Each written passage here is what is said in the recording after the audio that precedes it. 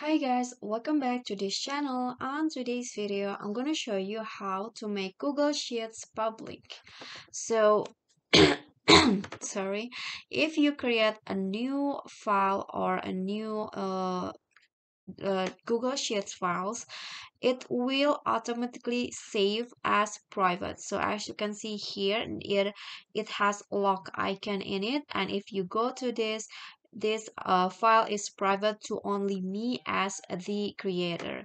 But if you want to make the file public, you can just click on the share icon in here, and here you change the general access from restricted into anyone with the link, and later just add people that you want to have access into this file. For example, this one's right here, you can notify them or not, and then click on share.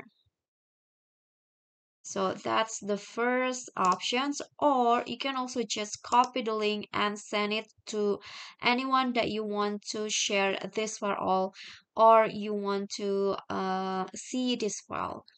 Okay, so that is how you can make a Google Sheets file public. I hope this video is helpful to you. If you got any question, feel free to drop them in the comment, and don't forget to click on like and subscribe to our channel. See you at the next tutorial. Bye.